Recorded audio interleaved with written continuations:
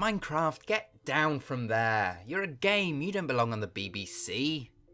Minecraft, get off the Daily Mail. You haven't even inspired a gun rampage. What are you doing on the Mail? Minecraft, this is getting out of hand. How can you possibly require more than one ultimate guide to Minecraft, available on all good newsagents for the reasonable price of $5.99? Minecraft, you've crossed a line. Why has my mum heard of you? She's as techie as an Amish OAP. Have you been talking to her? Minecraft has achieved a level of fame second only to Tetris and Wii Sports. In 5 years, 54 million copies have crept into homes, a critical mass which has caused it to enter the ken of people who couldn't be less into games. Minecraft takes the top spot in national news. Big events in Minecraft are a big deal.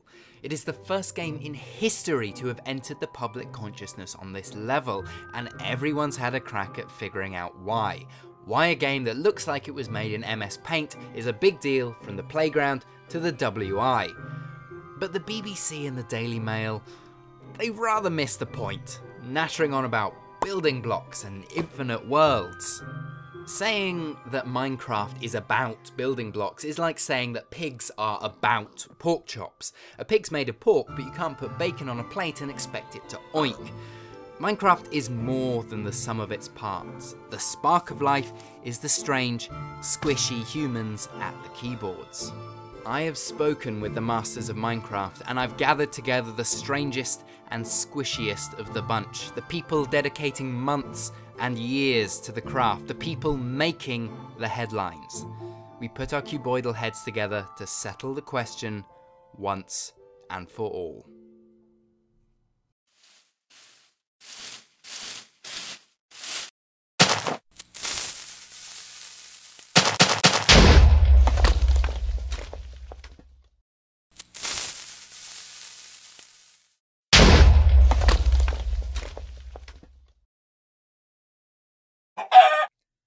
This is my house. Well, actually no, this is my house. But this was my house. In the first night before basic survival turned into architectural dick swinging contest, this 4x3 box of mud and wood kept me safe. We humans do love to build, and there's no better building than one that's plain bigger than your neighbours. You can kind of see why the Beeb thinks Minecraft is about building. Just look at it. The ground's made of blocks, the trees are made of blocks, the pigs are made of delicious blocks.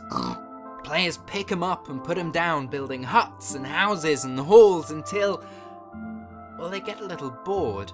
In long periods alone sow feelings of ennui. Monuments in single player are similar to shower thoughts. They're grand, fantastic, often dangerously unhinged. But as you're never going to share them, why bother?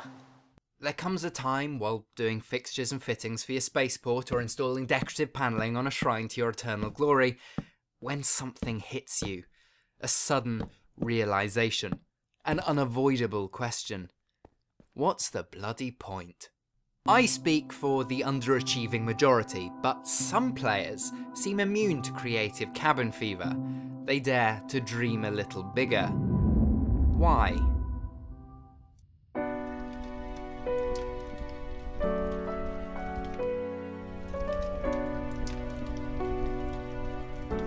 WesterosCraft is the most famous architectural achievement in all voxeldom.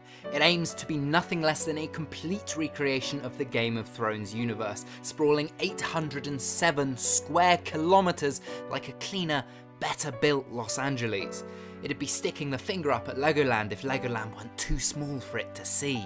Hundreds of thousands, millions of bricks, to me, numbers nothing short of exhausting.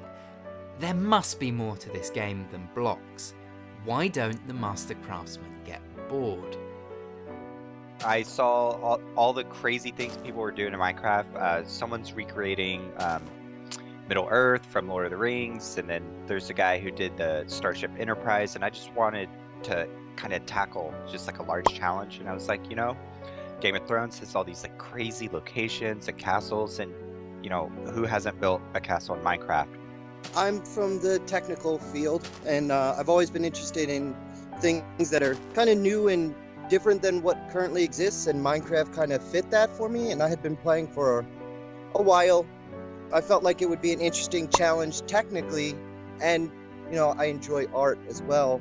So just kind of met all the things that I really enjoy doing, and the challenge. I'm always up for challenges. People like to challenge themselves. And also, where else are you going to be able to experience all these outlandish fantasy, science fiction things you can only read about? A challenge, eh? Simple enough. And the opportunity to occupy a fantasy world not available in other games. Relatively straightforward reasons to invest years of your time making weird and wonderful low-res real estate. This is why the game's popular. This is why my mum has heard of Minecraft. Wrap it up, guys. It is just about building after all. Great, I guess we're done here.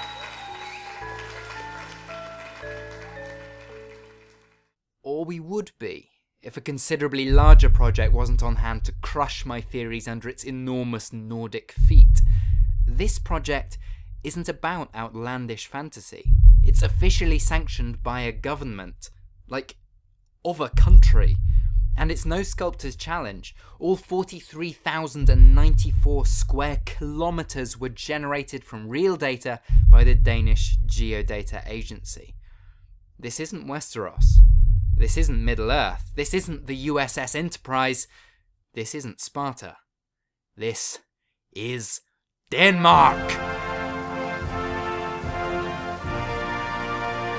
I think the idea was kind of course, sparked by a fascination of Minecraft, but also of being able to kind of build a virtual world from geodata, where you could travel around and visit places that you knew from your childhood.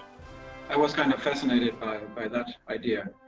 To be frank, I did not know anything about Minecraft before we started this project, but I could hear from Simon and I heard about the enthusiasm from Ninnis children's as well, that this was something really big, and I looked at it shortly and I just said, this blocky thing, is that really something?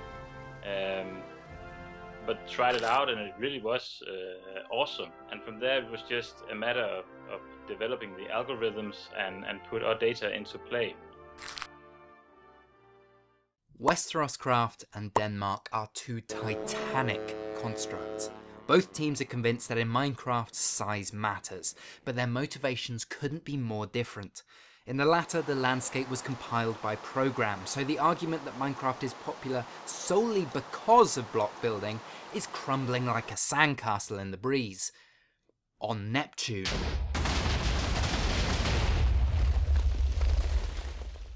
But there are common themes.